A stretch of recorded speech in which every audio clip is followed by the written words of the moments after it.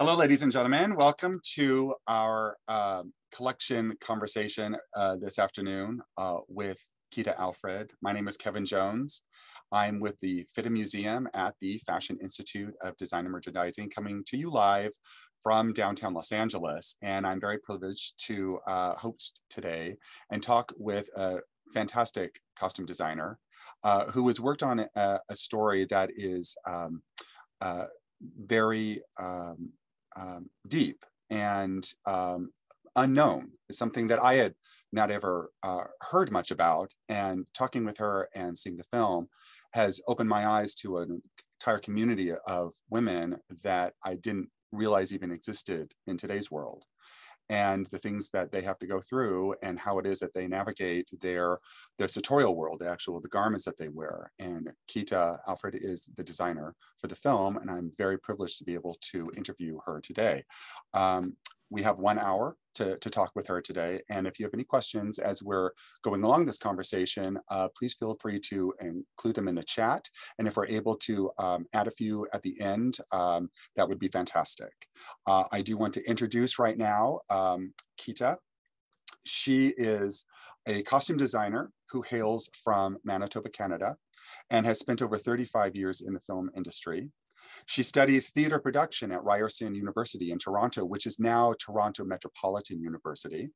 And after working in theater and large-scale musicals, she turned toward film and television design. Her interest in anthropology, psychology, art history, and architecture influenced her work. Having spent many years traveling, Quita became interested in the stories that people's outer layers tell about them. She is particularly drawn to projects that allow a deep dive into character development and its idiosyncratic, subtle, and sometimes perversely fascinating beauty. Quita spent the first 18 years of her life in southern Manitoba and was therefore intrigued by the opportunity to investigate the culture that was at the same time familiar to her, yet still enigmatic, like the Mennonite community for the movie Women Talking. Ladies and gentlemen, please join me in welcoming Quita Alfred. Hi, everyone. Hi, Quita. Thank you so much for joining us this evening. Thank you. My pleasure. You're all the way across the country. I am. It's starting to get cold here. I saw, hello, Sydney, Australia. Whoever's in Sydney, Australia, I used to live there. I'm very jealous that you're there and very happy that you're with us tonight. And everyone else, hi, thank you. And they're heading into their summertime, so they're nice and warm. Lucky ducks. So thank you for joining us this evening, for all of us around the world, to talk about a really interesting, fascinating community of women. As I mentioned in the introduction, I don't know very much about these women, particularly how it is that they work in their community and are able to dress themselves. And you have done a deep dive into this, and we look forward to hearing all about how it is that you brought these costumes to life on screen. Well, speaking of being unfamiliar with the culture, Kevin, as you mentioned in your very lovely introduction, thank you. I grew up in southern Manitoba. I've lived in Toronto for almost 40 years now, which is a big city. But growing up, I was familiar with Mennonite culture on a surface level. My neighbors, my friends, my teachers, my acquaintances or Mennonite. The Mennonite culture is a very big part of Manitoba. But what I found out when I began my research for this, I thought I knew, just like I thought we all think we know a lot about other people that we see, right. But I really didn't. It's not at all unusual in Winnipeg, for example, where I grew up, to see women dressed as they are in our film, like you see on your screen right now, in a grocery store or in a fabric store or in a Walmart. So though they obviously, if they're in those places, aren't as traditional as the women in our film, but it's not an unfamiliar sight at all. So I thought I had an acquaintance with Mennonite culture. Are they but familiar, I really didn't. These individuals, when you're out in your world, kind of doing your daily activity? Do they keep to themselves? Or are they friendly and, No. interact? Absolutely. Absolutely they are. But as I said, the the people, men and women, you see men and women everywhere in southern Manitoba dressed like they are in our film. No, they're very outgoing. In fact, people often, other people from other cultures interact with them quite often because they often sell goods. They sell produce or meat or eggs, or they do excellent carpentry. The Mennonites are excellent carpenters and builders. So there's very often that other cultures interact with Mennonite colonies, perhaps not quite as conservative as ours in the film, but absolutely they are forthcoming. Of course, excuse me, of course they still maintain their own beliefs and their own customs, but our community in the film is much more conservative and much more secluded than the people I would see in a Walmart that's 10 minutes from my house. Right. So as is the way with anything in southern Manitoba, in particular, Canadians are kind of like this anyway, but in Manitoba, everybody is from somewhere else except our Indigenous people who have been there for 10,000 years. But everybody recognizes and appreciates each other's culture for the most part. So in southern Manitoba, I always say people are 2 phone calls away. You're never more than 2 phone calls away from somebody you need to talk to. And I was graciously let into a world that I thought I knew through the kindness and generosity and open-heartedness of people in the Mennonite community that introduced me to vendors and to makers, to manufacturers, to products, to history and family genealogies that I would not otherwise have had access to. And it was a really, really wonderful experience, that part of it in itself. I really love doing research, and I had the luxury of lots of time to do it on this film. And in doing all of that wonderful research, I met such wonderful people, and I have made people I feel will be lifelong friends for me. I hope they will be, through the generosity of the community that I was investigating. Our viewers who don't know about Women Talking, it's a film that's just coming out that was directed by Sarah Polley. And it is about a group of women who are in an isolated religious community, and they must really kind of grapple with the reconciliation of an often brutal reality of their lives with their faith. And the film has an incredible cast that stars Rooney, Mara, Claire Foy, Jessie, Buckley, Judith, Ivey, Ben Whishaw, and Frances McDormand. Had you worked with Sarah Polley before, or with any of these other actors before?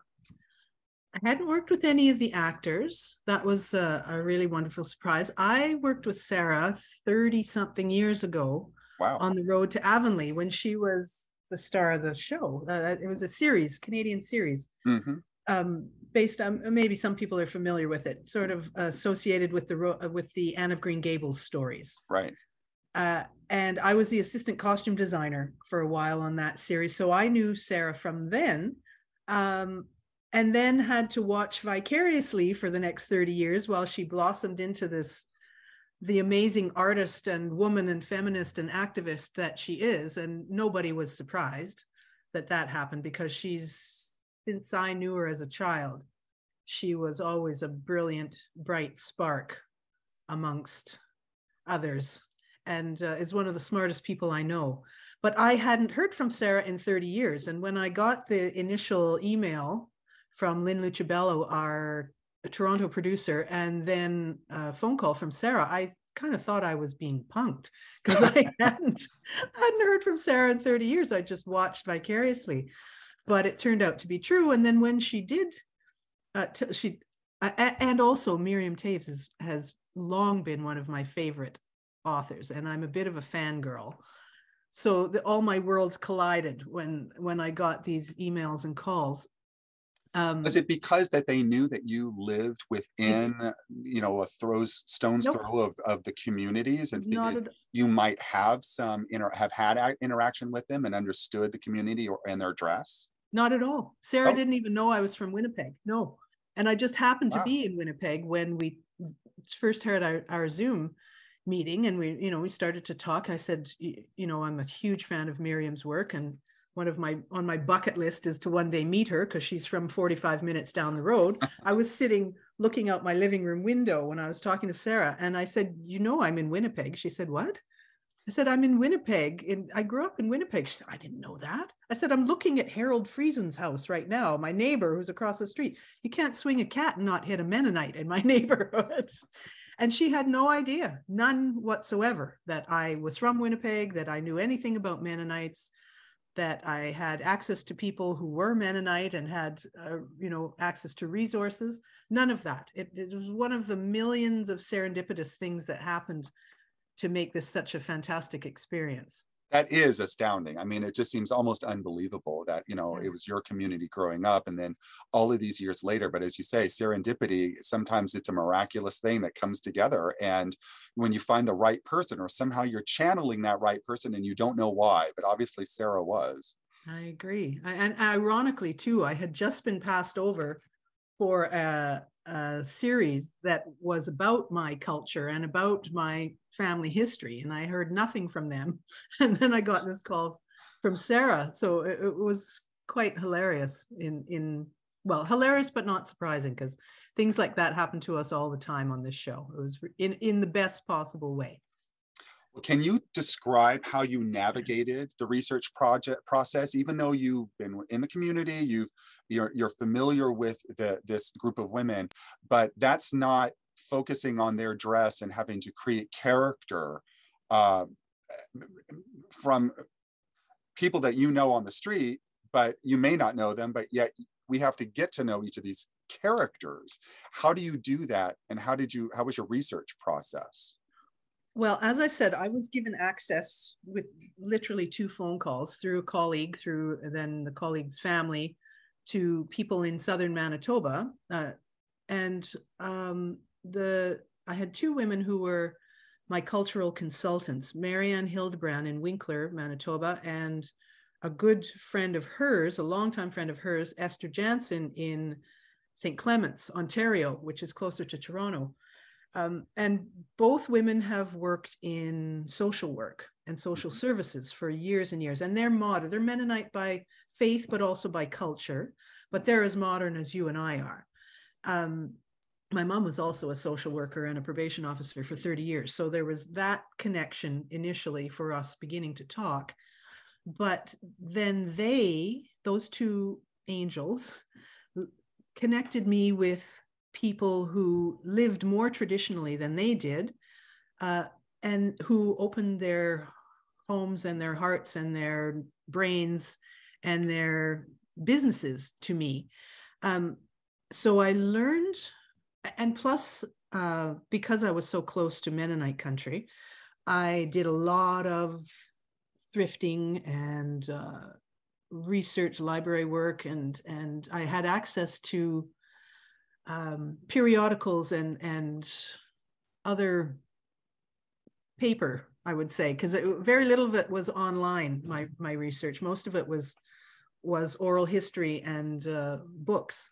So I had easy access to those kind of documents. The Mennonite culture is very, very proud, and proud in the best way, not proud as in prideful, but they take great pleasure in recording their genealogy and their history and maintaining their history through oral history, written, photographic, etc. So once I had some connections in order to meet people, I could delve deeper into personality, into what the more traditional women would and wouldn't do. So like firsthand accounts. Did you shop for the textiles that you made the dresses from, where the Mennonite women would actually shop, or? Exclusively. Oh, okay. Yeah, I had access to that. The only, I won't, that's not quite true. The only fabric in the, both men and women, we had, originally there were a lot more men in the film, and through the edit that the focus changed, but the only fabric that isn't directly from a Mennonite store or vendor is male's dress. And when you all see the film, you'll know who I'm talking about. And that was a piece of fabric from Marshall Fabric in Winnipeg but is connected to they have a whole separate section that sells nothing but fabric for Mennonite and Hutterite communities. And through a colleague of mine who worked at this fabric store, I gained access to the other side, to the colony store, they call it. Yeah, there's mail there. Right. And Sarah and I just fell in love with that piece of fabric and decided it needed to be in the movie. That it's as simple as that. And ironically, it's the only dress that is rayon. The rest are 100% polyester. It's the only one that ever moved while we were filming or changed. I was going to ask you about that, because looking at the garments, they look like they're made of printed rayon. No, but they're one is polyester. Okay. 100%. And that is culturally accurate for several reasons. For reasons of mostly practicality. In my experience, the Mennonite community is eminently practical, frugal, resourceful. So polyester, and also because in the more remote communities in Central and South America, not so much in Canada anymore, but in some remote places, that's all you can get. Right. And that's all they can get. But then, even then, there are vendors who are not Mennonite that specialize in selling the kind of goods that the Mennonite communities want, because they buy in huge quantities. And you'll see in our film several times there are several family members dressed in the same fabric or very close to the same fabric. And that's because they don't just buy for their own family or their own, themselves. Oh, I think I'll go and make myself a new pretty purple dress. The community goes and buys hundreds and hundreds and hundreds of meters because they get a good price on it, for one thing, right. But also because they have a lot of people to clothe, but also because of the communal nature of their community colony. Is it also because of the pleats? I mean, these dresses have a lot of pleats, so I would think a polyester fabric would help to set those pleats in versus, a rayon challis. You would be forever continually pleating those dresses over and over. Yes, and you can talk to our costume crew who was in the office during the filming of this and ask them about pleats and polyester versus rayon. I got accused by Sarah of being a method costume designer, because in the beginning I went thrifting in southern Manitoba, where you can walk into just about any thrift store and see dresses similar to this, which seems impossible. We joke and film. Some producer or director said, well, can't you just run out, they changed the mind, can't you just run out and get a spacesuit?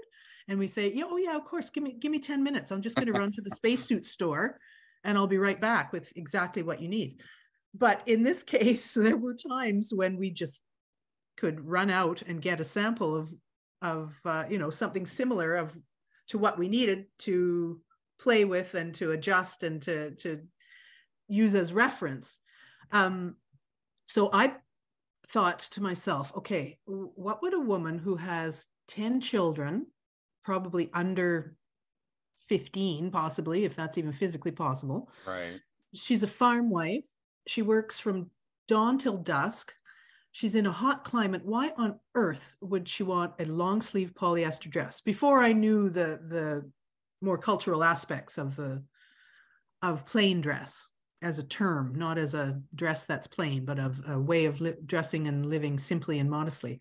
And so I bought a few that are not, they weren't specifically Russian Mennonite, the first ones I got, like the ones in our film, but then I put them on and all became clear, funnily enough. They're very practical. You can move. The pleats allow you to have a huge range of movement. If you're out in the sun or you're doing something dirty or you're milking a cow or your sleeves keep the dirt off you. It keeps they keep the sun off you. You're covered. And the only thing that all of us still find perplexing is that there are no pockets in those dresses. And imagine being, again, for very cultural and faith-based reasons, imagine being a woman with 10 children and no pockets for a soother or the keys to your barn or anything. Right. So thinking largely about the entire production, you did men as well as women, but what was the full kind of size of the cast, not just the stars, but you know, what were you coming into, and did you have to create everything from scratch, or were you able to go out and acquire some true Mennonite garments to be able to incorporate those into anything that you built?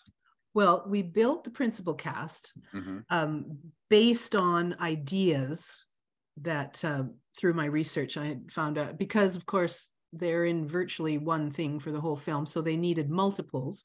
For those of you listening that aren't in film, even though it's one thing, that one thing is being filmed over 2 or 3 months. So imagine that polyester dress after 2 weeks, never mind 3 months. So we had multiples that look exactly the same so that we could switch them out in order to launder the other ones in case of a stunt. So we needed more for stunts, in case of a tear or something. Right. And they were all very specifically designed. And I'll talk a little bit more about the character traits that we incorporated for each character within very narrow parameters.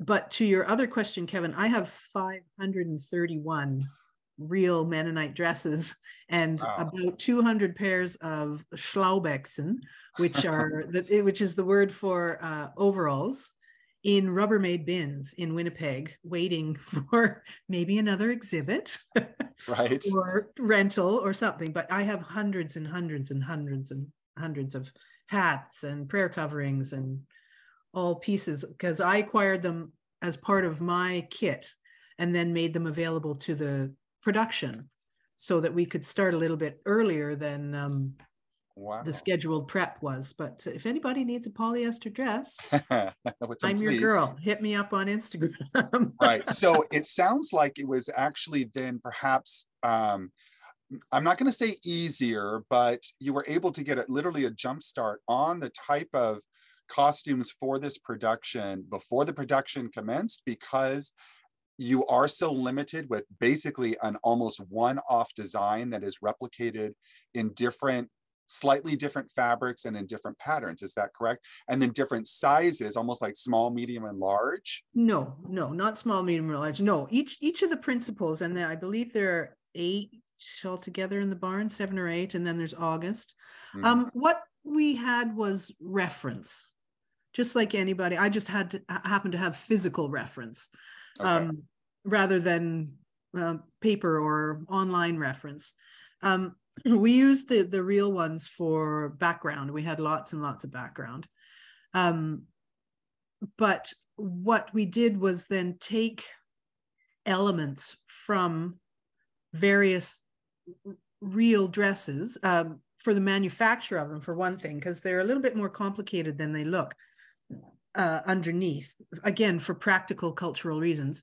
And then because in a community as traditional as ours in the film is, the women have very, very few ways to express themselves. And the work on their dresses and the fabrics they choose and the styles that they choose within those parameters were virtually the only way that we could express character. We couldn't add earrings, we couldn't add lace, we couldn't throw them in a ball gown, we couldn't give them 4-inch heels. So initially, after reading Miriam's book and then reading Sarah's script, what I found helped me was to divide the families, the 3 families, the Lowens, which is Ona that you see here, and Salome, who is Claire's character, and Agatha, their mother, is Judith Ivey, and little, I always get the girls' families mixed up, Nietzsche belonged to that family. They were the Friesens. I think I call them Lowens. They are the Friesens. And then we have Greta, Sheila McCarthy, and Jessie, Buckley's character, Marike, and Mail, who you saw with the rayon dress, and Auche. And they are the Lowen family.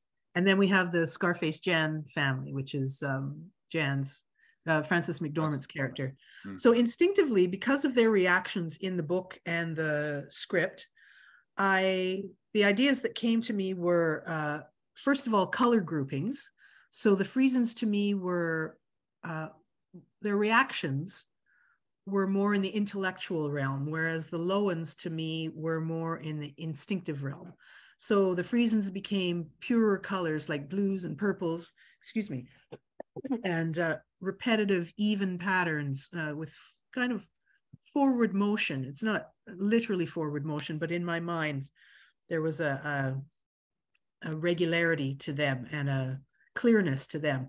Whereas the Lowens, with, you'll see the three ladies on the four on the left of the screen, were more instinctive in their reactions to their own lives and to the conversation. So to me, what represented them for me was more natural colors, the world of the natural world. Blue, I always start with blues because I've just said it. Greens and browns and rusts and less regular patterns. You'll see Marike's dress in the front here. She's got her hand on her knee. That piece of fabric I picked up long before I'd ever met anybody, because I instantly thought of Marike's character because of its murkiness and its swirliness and its indecision. It spoke of indecision to me. And you'll notice that her bodice is very simple. And I mean, they're not really adorned in any way except for snaps at the shoulder. But once those of you who haven't seen the film have seen it, I won't spoil anything, but she's got a lot of challenges in her life. And in my mind, she didn't have time for even the slightest bit of frippery or for self-care. The other women have fussier, more regular expressions of their work, and it would be their own work. In reality, these women would make their own clothes, and those of their daughters and those of their husbands and their sons. Mm-hmm. So those bodices were, and the colors that we chose for them were the only subtle way really that we had to differentiate the families, differentiate character expression. So, and then the Jan's family, which is Frances's character and her two daughters, and there are some background performers also in her family that you'll see in several scenes. But because their reaction, well, Scarface's anyway, was so tied to tradition and immovability, what spoke to me for them was the colors of rust and dried blood and age, ancient, immovable things. And in our film, I can't remember if it's actually in Miriam's book, but in our film, Scarface is a seamstress. And so her bodice work, I wanted to be quite fussy, almost in a prideful way, and which is the exact opposite of what plain dress is meant to do. It's meant to negate the flesh, to eliminate pridefulness and ostentation in one's life, and not just in one's physical person, but in one's mind, in one's practice of their faith. But there was something about something almost hypocritical to me. So I gave Frances a lot of detail and show-offy kind of details in her costumes. But yes, dividing the families into color helped us, Sarah and me, but also helped the actors and me determine what we could do to differentiate character. And then I had individual conversations with each of them where we went even deeper than color and pattern and detail.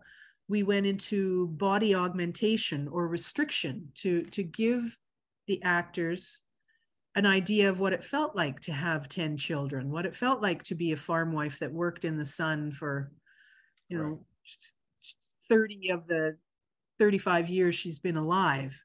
So there are a lot of things going on under these dresses that the audience doesn't see, but that are very, very important to character and to portrayal of character and to the subliminal feeling of how the actors express their characters. I think the use of color was brilliant on your part. Thank you. I mean, especially because you are so limited. It is not something that you can just kind of take one of the women and suddenly make her so very different, because that would not be correct. What about what's going on underneath? Did you have to create undergarments and things to help minimize the body in ways, they're not the push-up bras and wonder bras, but almost like the opposite? Is what I would say. There was a lot of maximizing going on, because again, these women, our cast, our amazing cast, had not had 10 children, had not worked all their life on a farm. So we augmented quite a bit. And I will never tell you who did what, but you may sense it. If you know, if are familiar with the actor's work, you may know. And then we also used a certain amount of restriction to give a sense of the limitations in this very conservative culture. And also, for example, I saw in my research a lot of examples of stomach binders to like literally keep your abdomen in place after your 15th child. Right. So there was a sense of that too. A couple of the actors wanted that feeling of barely being able to keep themselves together physically. So they wanted help, like pulling their body back together, sort of to experience that feeling of this could all just come tumbling down like a Jenga tower at any point. So yeah, the stuff that's underneath is in my mind almost as important as the stuff that's outside. And here we're seeing Rooney's character Ona. A little tip or a little a detail of her character, for example, is that in very, very traditional Mennonite colonies, there is no such thing as maternity wear. You just, because it draws attention to the body, which is very much not part of their culture, any sort of I won't say self-reflection, but drawing attention to one's body, especially in matters that are sexually related. So you just hike that band, you wear the same dress that you've worn for 15 years, unless you've had a chance to make a new one, you just hike it over the bump. And so consequently, you'll see Ona's slip showing almost through the entire film. It's because that's the reality of pregnancy in these very traditional communities, is that no, you don't get any special dispensation for pregnancy. It's something that happens over and over and over again, and we just carry on. We don't draw any attention.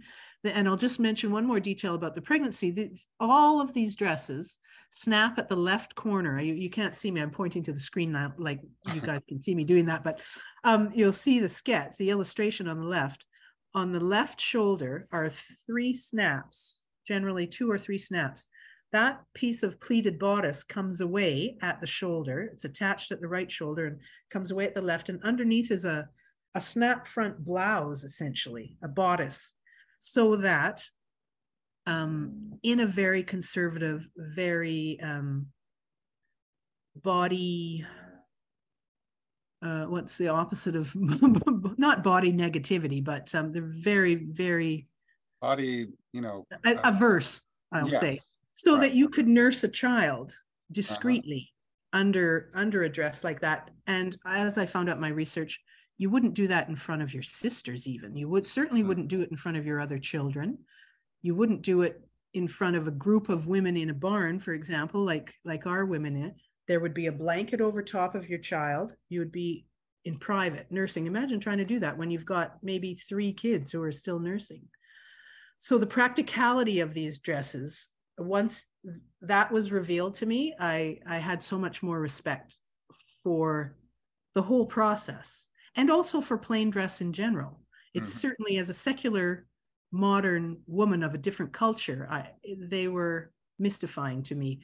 But once I started to learn about the historical and the cultural reasons behind all of them, for example, the 500 years of the Mennonites movement through Europe, through Northern Europe, from the Netherlands to Poland to Russia to Ukraine into Southern Europe, that's where all of these details that have been distilled down over 500 years came from. The florals, the puff sleeves from the Dutch, the pleated detail, the pleated skirts, the aprons, the hats, all of that. And here you'll see Sheila's, who's Greta, on the far right, her nightie, which in the actual communities are just made out of old curtains or old sheeting or any of that, because they're eminently practical people who waste nothing.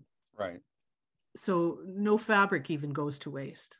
There's a scene where one of the women is wearing her slip. It's interesting to see that, or is it the night dress? The night dress. Well, it's wearing the same thing. The same thing. Sleep in it, yeah. Yeah. It's one garment. So essentially, I mean, some women have more than one dress and perhaps more than one slip, but that's it. You don't have lingerie. You don't have nightgowns. You don't, this slip goes under that. There's Ona again. That slip is worn under her dress. And at night, and in the morning, she'll get up and put her dress over top of her nightie, essentially, if we're thinking as modern women in particular. So there's no superfluousness at all, if that's a word, if I'm using it correctly in this case, to plain dress. It is specifically designed to negate pridefulness. Right. And not hide the body, but display the body in a different way that is not something that is an LA body. No, not even, I wouldn't use the word display even, Kevin, because it's meant to negate and negate the body. Is it also meant to negate the personality? This is my subjective answer. Yes, in my research, evidence is that yes, that because you are community, not an individual. Exactly. That's a perfect example. Yes, it is to remind one of one's place. And this applies to the men's clothing as well. But the women have so many more limitations on their lives, as we see in the movie, than the men do. Yes, it is to remind one of one's place under God, under one's husband, under one's family, and to dispel any sense of individuality, in a faith-based way, in a way where attention is meant to be focused on worship and on faith rather than mundane things. Did any of the actors make comments to you, either when they were in their fitting processes or once they were on set, about how their costumes really affect them moving, acting, getting into character? So many actors I've heard talk about if they're doing, an 1880s movie and they put on that corset and all of a sudden, it really changes their posture. It's a very different way of having to stand than we do now. How about this? I mean, with being a part of a community, losing your identity, being an actor, trying to find your character, and everybody's dressed alike. You've got subtle details, but did any of the actors ever give you or come and cry on your shoulder? Every last one of them. Every last one of them. These seemingly simple dresses, I've sometimes described them as a cross between an acting exercise and a therapy session. The reactions to them ran the entire spectrum of any kind of reaction you can imagine. And to some, they were freeing. That freedom of not being looked at for your size, for your beauty, for your celebrity, was freeing to some. No makeup, no nothing. Like it's you in the mirror, and that's it. It's all, you know, it was close to kind of being naked for for some. Right. Some, because of perhaps things that had nothing to do with the costume or the film or the script or their character, reacted in very different ways. They were very confrontational, these dresses, because of what they represented in many cases. For some, because of the polyester and the reality of that. Right. There was no place to hide it, really, in these dresses, although funnily, some found them the perfect place to hide. They were very, very confrontational, and the fittings were fascinating and amazing. And I got reactions right to the last day. And there were some times where the actors would fight and fight and fight against this, but beautifully put that into their character. That discomfort was put into their character. And then I received a beautiful email months after from one of the cast that said, I didn't get it at the time, but I just had a screening of the film, and thank you so much. Wow. Yeah, beautiful, beautiful. They were hard. They were really confrontational, these dresses, because of what they represented. But every last one of them used that in their character. The young girls, for example, Kate and Liv, I believe it was their first professional fitting for both of them, I think. I could be wrong. One of their first, anyway. And to them, these were pretty puffy pleated dresses that were cute and swung around when you spun. So they had a completely different perspective, in some cases, to the older women. So it was really fascinating. Did any of the cast keep their dresses afterward? Michelle, who is male's, got one. She's got one of those rayon ones. Mm-hmm. I don't know what she does with it. Maybe she might go to auditions in it or something, but she loved that. I'm sure there were a number that would like to throw them in a heap and burn them. But that didn't happen while I was watching anyway. No, I think Michelle's the only one that kept one. And all the rest of them, except for the ones that were in your beautiful exhibit and that are used for the theater exhibits, are in Rubbermaid bins in my storage space in Winnipeg, waiting to be released into the world. What about the head wraps? Is there anything very specific about the head wraps? Yeah, those are prayer. So a married woman wears a prayer covering. As soon as you're even engaged, never mind married, you would put on it. And this, our community is very specifically Russian Mennonite. There are variations on Russian Mennonite garb. Some of the women wear a little, I sometimes call it a bun warmer. It looks like a little net on the back. A little snood or something. Yeah, almost like a snood.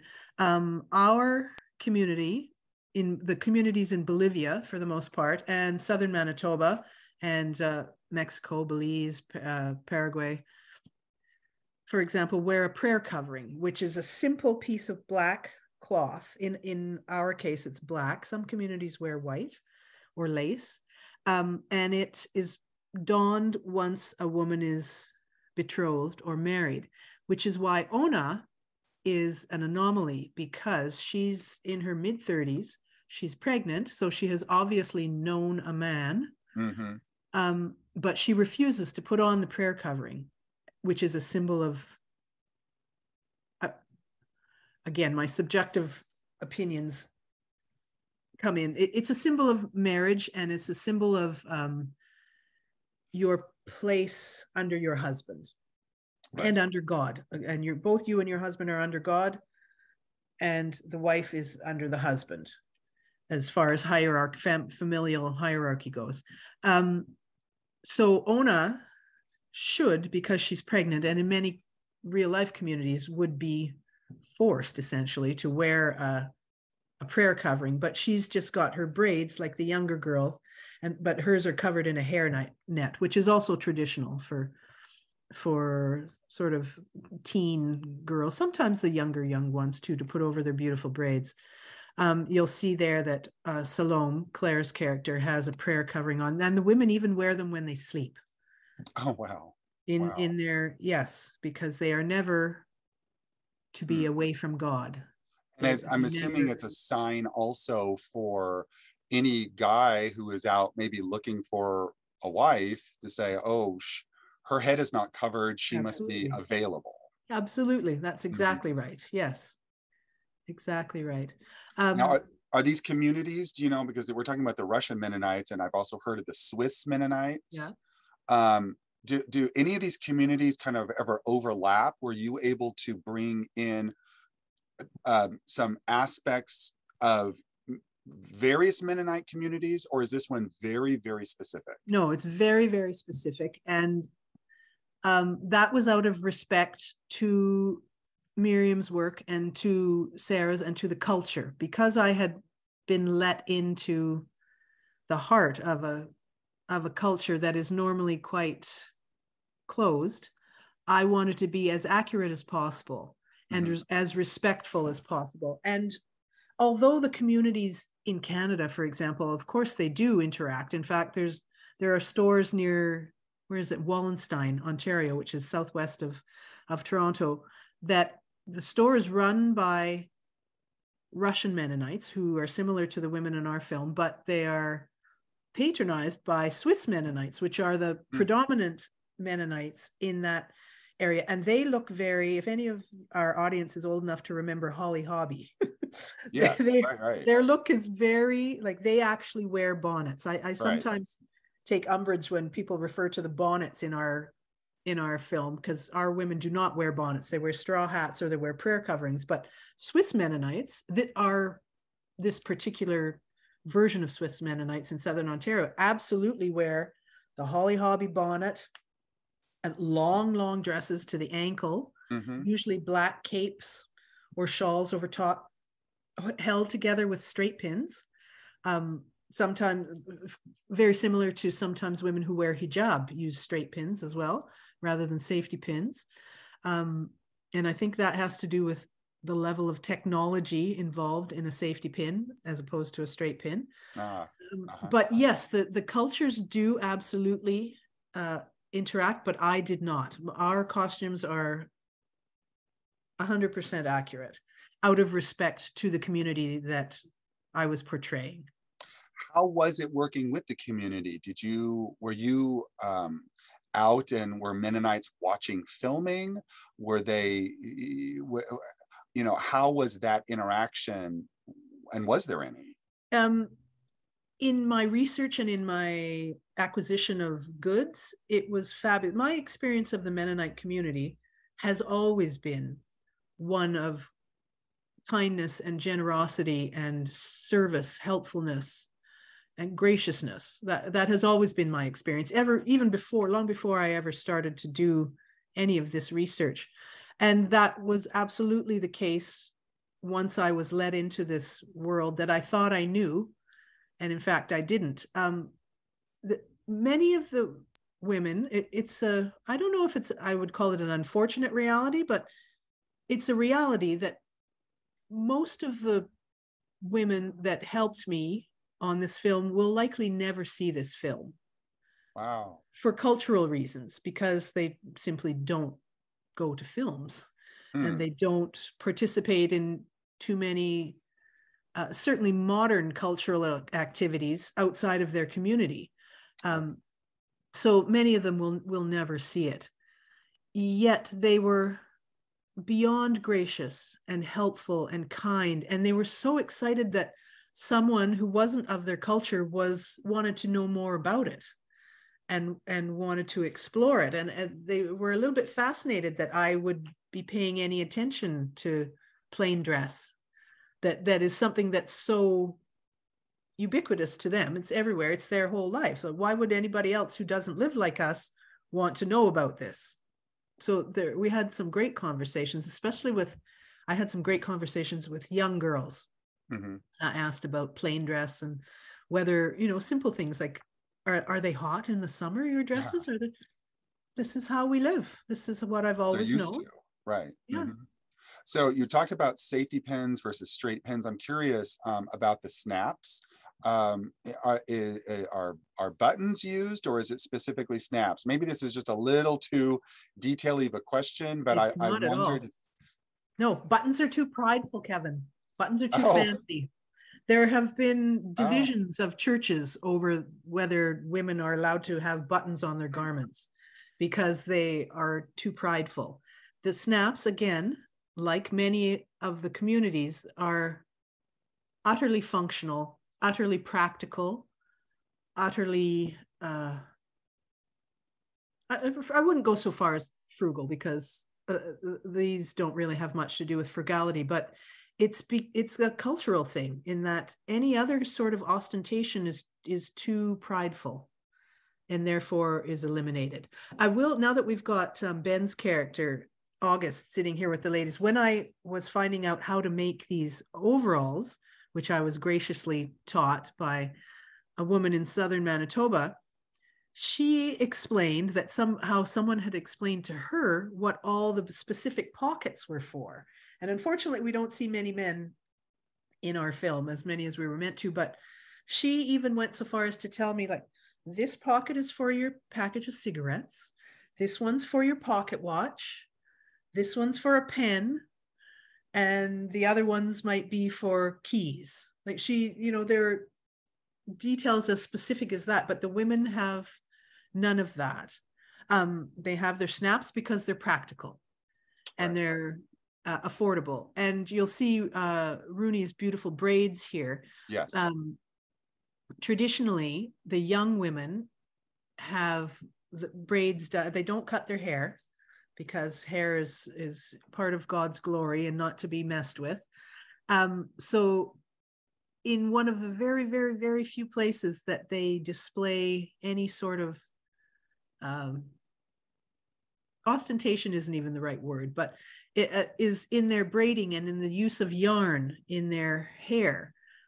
But even that is kept within certain parameters.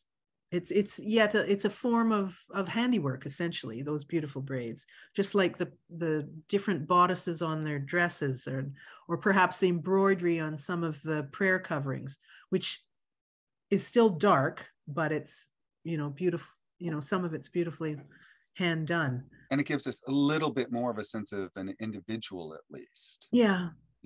Very, very, very few places where the women in particular are allowed to express that. Now, did you wear the dress? Did you yourself experience it? I did for a while. In fact, while I was researching, for many reasons, practical reasons, functional reasons, to figure out how they were made, how they would work, what we could do, what the actors would be able to do in them. But then on the second or third day of filming, I put one on and went to set.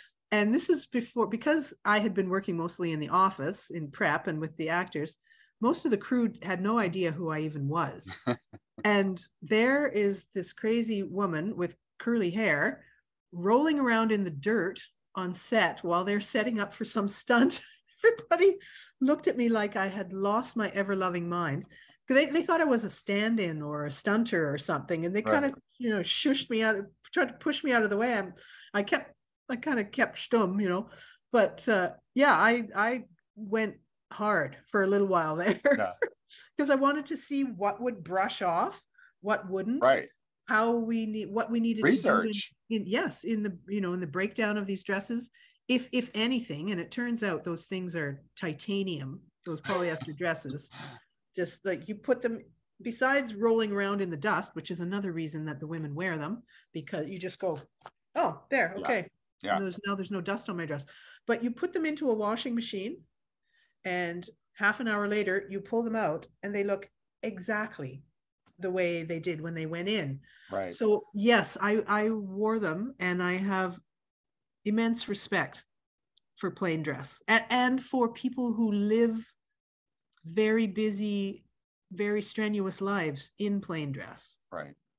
It Well, ain't we easy. only have a few minutes left, and I wonder looking back on the whole production, pre-production, production, anything post-production, what you found to be the most challenging aspect of this project? Oh, there wasn't much that was, to be honest, because it was one of the most hugely collaborative situations that I've ever worked on. Many of us. The heat maybe was a challenge with the polyester for many reasons. Right. But otherwise, it was a dream experience. It was fantastic. We had such support from everyone that it made it all, even the challenging stuff was made easy. We have one question that's come in from our viewers. This is Nathan. And he is very complimentary about the aspect of coming up with character and, you know, working on set and so forth. He's also interested in, you know, as a costume designer on a movie, dealing with the business side of the film production, you know, specifically how that a costume designer deals with the studio and coming up with a budget. We don't have much time, but I was wondering if there was anything specific about this film that was outside of the norm of any other type of film that you have worked on when it comes to the business side of movie making. Well, funnily enough, what I will say is, again, a little bit of what I said before, is that I had so much support and so much respect for my work. I was given so much respect for my work that this was not the norm. Unfortunately, this experience was not the norm. I'm used to ridiculous negotiations, both financially and artistically. I'm used to having my research questioned. I'm used to having my budgeting, absolutely having my budgeting questioned. And this was such a supportive environment that it was unusual. But those things mostly come through experience and self-confidence. I've always been a bossy gal, so that I don't mind negotiating, and I also don't mind. I won't go so far as to call it confrontation, because it shouldn't get that far, but I don't mind discussion and expressions of opinions both ways. But that sort of stuff comes from experience and from talking to each other and asking what everybody makes. Share your rate, because we make less than most of the other departments, and we do a lot more work than some of the other departments. So share information. Do not withhold information from each other. Share and help each other. Quita, I think we're going to end it on that very positive note, very collaborative note. I thank you so much for joining me here at the Fashion Institute of Design and Merchandising and in our galleries at the FIDM Museum for tonight's discussion about a very interesting film, Women Talking. And I thank all of our viewers for joining us around the world tonight, for zooming in with us to hear a firsthand account about a very interesting topic, very interesting women, and the challenges that these characters within the film have had to go through, but also the challenges that you took to bring this to life. And I'm still astounded that it is from your very own community and how that worked out together. It is very serendipitous. Thank you so much, Kevin, for having me. I'm sorry to the audience that I blabbed so much and didn't have time for your questions. You can find me on Instagram if you want to send me a message and ask me a question. I love to talk about this film, so I would be happy to answer more questions. Thank you, everybody, for joining us tonight. Have a good evening.